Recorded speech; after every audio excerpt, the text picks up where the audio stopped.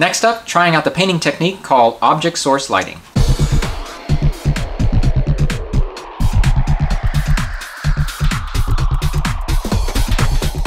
Well, hey guys, and welcome back to another Interstellar Modeler. This is April of 2022, and you might have noticed I have a new logo. I'd like to pay a big thank you to Andrew Lavolo, who's one of our subscribers, and he recently sent me an update of my logo that I originally designed way back, gosh, I think it's 9 years ago now, when I started the channel. Now, I'm not a graphic designer, and I've always thought it was a little plain, but it was functional. And but Andrew recently sent some updates, and I just love them. As you can see here, this is the Interstellar Modeler logo, and he also designed one for Hot Off the Bench, and also redesigned the avatar that I use on Facebook, as well as a couple of other places. So thank you, Andrew. I really do love them. They're really sharp looking, and if you'd like to take a look at more of Andrew's work, he is a graphic designer and illustrator located on the East Coast. Link to his website is below, so you can see more of his beautiful work there, as well as his work with independent comics. All right, moving on here now. Wonderfest is just about a month away, and I originally intended on this video to be about the USS Grissom, because that is the next model kit I'll be working on. However, I've decided to put that on the back burner for now. I will still be building that model kit, but in preparation for Wonderfest, I'm going to be working on a few other projects I hope to bring with me. And since we don't have a lot of time, I got to get started on this stuff. I've already actually finished one project, which I'll show you at the end of this video. It's a figure from the anime genre. Now, transporting models, because I have to fly there from San Diego here, can be a bit nerve-wracking, and I would love to bring my Partisan X-Wing diorama that I just completed, but I just don't want to risk breaking anything after all the work I put into it. So the easiest thing for me to transport are busts and figures. Last year I made one exception. I was able to bring the Battlestar Galactica launch tube, but that comes in its own little enclosure, so that was easy to transport there. So this is what I have planned so far to bring. First is the Wrath of Khan bust from Blackheart Models. This is something I finished earlier this year, and since the theme to Wonderfest is a celebration of the 40th anniversary of Wrath of Khan, I thought it'd be appropriate to bring him. Also, I think I'm going to be bringing my Ray Harryhausen collection from Blackheart Models.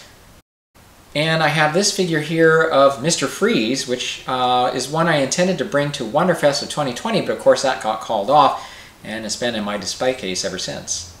Now, this video is going to be all about object source lighting. This is a painting technique that I first came across at Wonderfest a few years ago. Let me show you some examples. So first we have a beautiful Lord of the Rings bust in which the character has been painted with a few different tones to give the illusion that a red and green light source is shining on it from above. And here is an amazing rendering of Wolverine done in this fashion. And the Frankenstein monster with an orange glow off to the side. And of course this technique can also be applied in grayscale. So for this project, I'm going to be using this sculpt here that I just printed of the Robert Pattinson Batman. This, of course, is the latest film, which I really enjoyed. And what inspired me for this are the promotional posters that were done for the film. And of course, there were a number of pictures released for promoting the film, all of which the character was bathed in this red light. So I found this bust on cgtrader.com, and I'll put the link below, but I really like the way it has some really nice and great contour and details that I think would lend itself well to painting it in this fashion. The sculpt also comes with this base. Now, both have been primed with a gray filler primer, so I'm ready to begin with applying our base colors. Well, I don't think you'll be able to appreciate in this lighting here, but I do have a few different colors now applied onto our bust.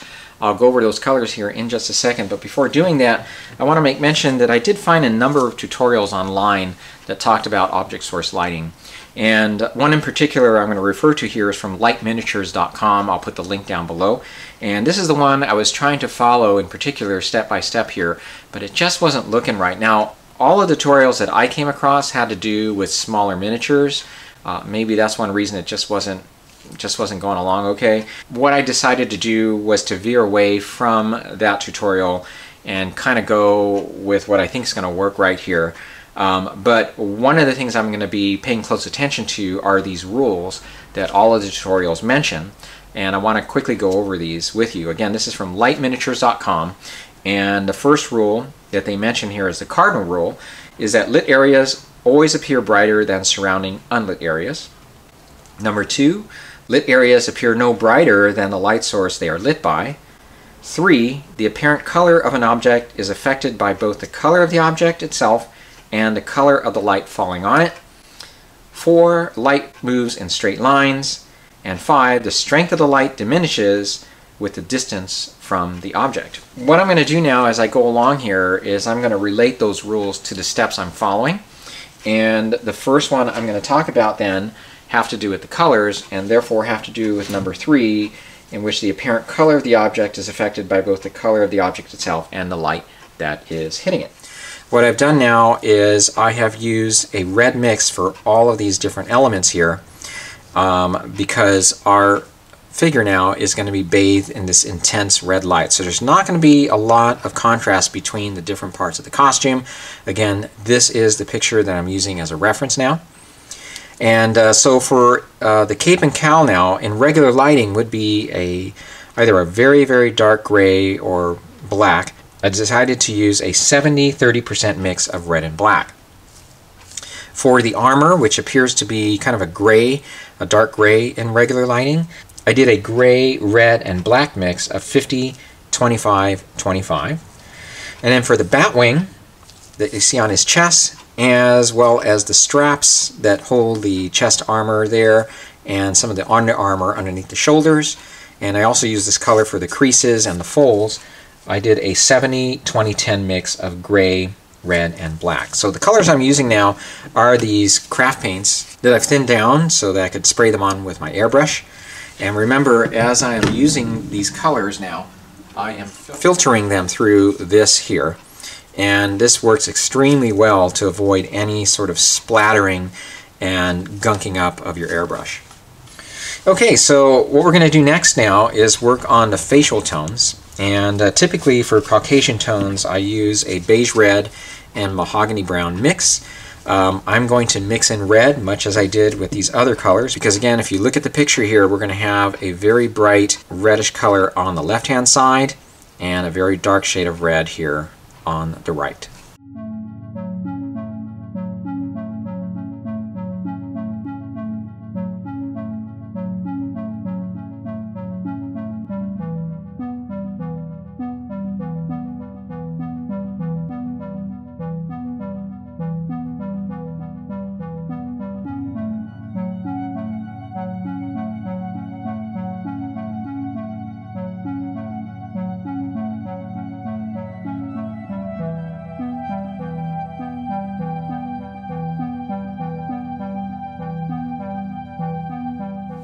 Okay, well the flesh tones are completed, and to get this shaded pattern here, I ended up using this picture here as a guide of our busts under a light source. And again, to create the lighter side, I used the mix of beige red and mahogany brown and had some red mixed into that. Because remember, we want all these tones to be tinted red since our main light source is red in color. So for the darker side here, we added in just a bit more mahogany brown, and I also added in some ebony flesh, and I just added more and more of that the lower I got onto the face. So the darkest being underneath the chin. Okay, so I'm pretty happy with the way this is looking so far here now, and hopefully what will tie it all together now is the application of our red that will represent our light source. So the plan is then to go with a darker shade of red and to mist that pretty much all over. And as we get closer and closer to where the light source is brightest, which is going to be here, again just looking at our sculpt now, under that light source, we're going to start brightening up the red more and more and intensifying it. All right, so following our rule where the light goes in straight lines, it is the brightest at the point of contact and will diminish in intensity as it moves away from that point of contact. So the colors we'll be using then is for the overall shading, we're going to use this Holiday Red mixed in with just a little bit of black.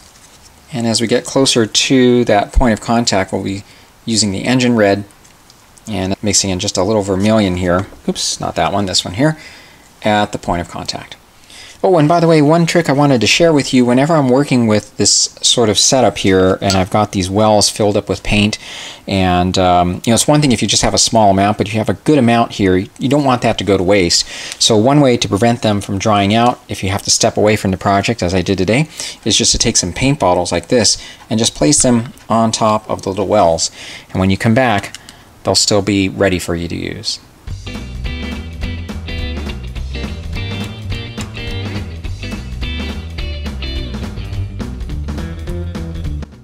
Now, before applying the engine red, I decided to lay down a lighter shade of almost pink color just to highlight where the brightest areas would be. So this will help me direct the airbrush, and also to be sure that those particular areas will be a little brighter than their surroundings.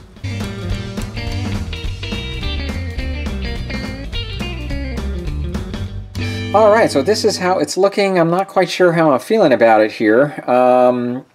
I do plan, by the way, on getting rid of the glossy surface there, but again, what I had planned on doing was to just deal with the two shades. I've got these reddish tones that are darker here on one side, and of course the brighter red tones that are coming from our light source. And I was going to leave off the third color that you see in the poster. There's a blue glow off to the right hand side. I wasn't confident I could spray on a third color and make it look right, but I think that's what I need to do. In fact, I did post this on Facebook just to kind of get some feedback, because it was just not looking quite right to me here. And that is a suggestion that a couple of people had, was to apply yet another tone here. When I do look up other busts and figures that are painted in this fashion, you actually do see multiple colors on these types of busts. In fact, the ones I showed you early in the video are definitely like that. So I think that's what I need to do.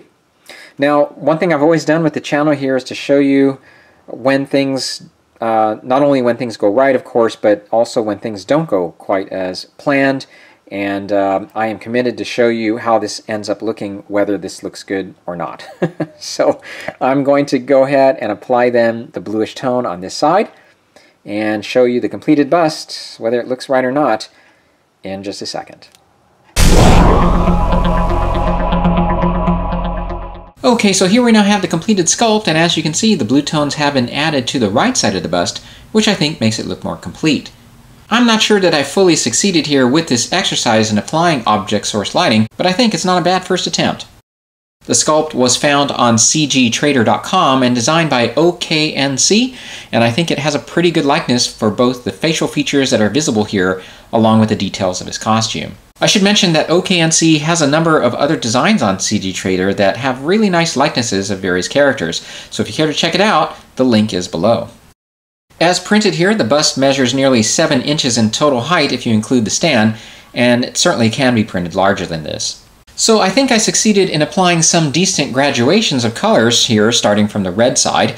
As you saw, I mix in various tones of reds to create the overall base color, then increase intensity as I approach where the light source is brightest on the sculpt.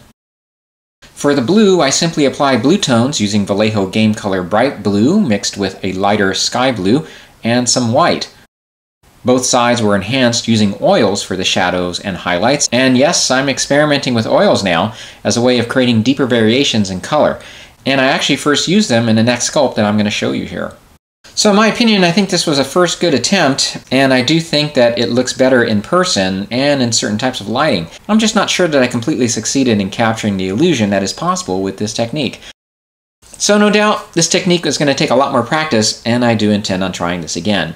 If you have any other comments or suggestions here, well, I ask that you please be kind, first of all, and leave them below for the rest of us to learn from.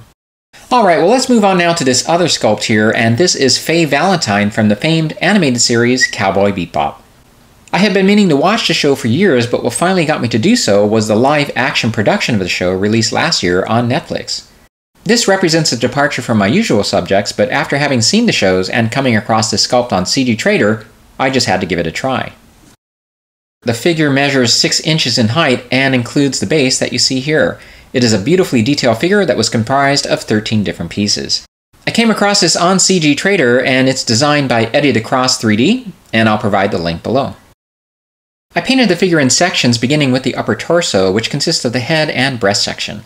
This was then fitted onto the shirt, which was painted next. And the hips, legs, and boots were finished last. I applied the flesh tones mainly with an airbrush, as I wasn't confident I could achieve the smooth transitions I wanted along the legs. The upper body and hips were painted by hand, and I used oils to enhance shadows and highlights, which worked out quite well. After having learned how to use them in my oil painting endeavors, I felt more confident with applying them here, and I think I'm definitely going to pursue this further. I think it's a great likeness of the character, and it was a fun figure to paint. I really enjoyed both the animated and live action shows, although they ended up being quite different. I'd highly recommend watching the animated series first, which consists of about 26 30-minute episodes, and after viewing them, I can see why it's considered a classic in this genre. Eddie DeCross, by the way, has a Spike Spiegel character available, which I may try to finish before Wonderfest, but I'm just not sure I'll get to that. I'm definitely taking Faye to the show. Well, I guess it was a little ambitious of me to think that my first attempt at this would be good enough to display at Wonderfest, or at least to meet my expectations to do so. But since it didn't, I'm not going to be taking Batman to Wonderfest. I do hope to, however, revisit this technique again sometime soon. I hope you found this of interest. No doubt it takes a lot of practice to get a handle on this, and that is the beauty of the 3D printer, being able to print up different figures and busts without too much investment. If you have any questions, feel free to contact me here on my YouTube channel. Certainly leave any suggestions as you followed along here, if you have any to leave about this particular subject. And I am going to shift gears now to another project I hope will turn out well enough to bring to Wonderfest, and I hope to post that video in the next week or so. And also plan on trying to post a hot off the bench here before Wonderfest as well. I've already got some great submissions for the slideshow. All right, guys, it's always great hearing from you, and I'll see you then in the next one. Take care.